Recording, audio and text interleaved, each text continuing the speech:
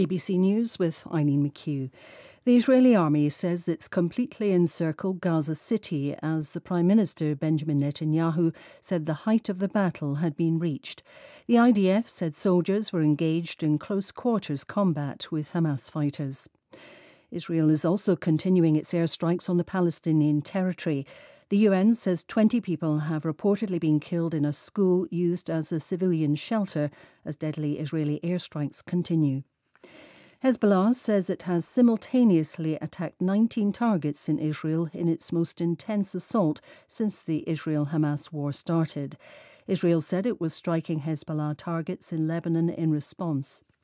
In other news, the US House of Representatives has voted to send more than $14 billion of security aid to Israel, but the Republican-controlled chamber separated the funding from a wider bill linking it with assistance to Ukraine.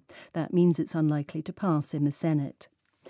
Relatives of the jailed Iranian activist and Nobel Peace Prize laureate Narges Mohammadi say she's being denied urgently needed medical treatment for refusing to wear a hijab.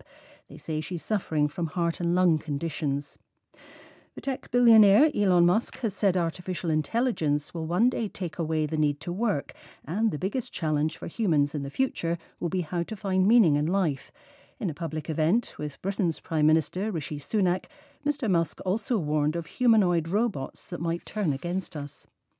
And a former police officer in the US city of Memphis has pleaded guilty to charges related to the killing of the black motorist Tyree Nichols.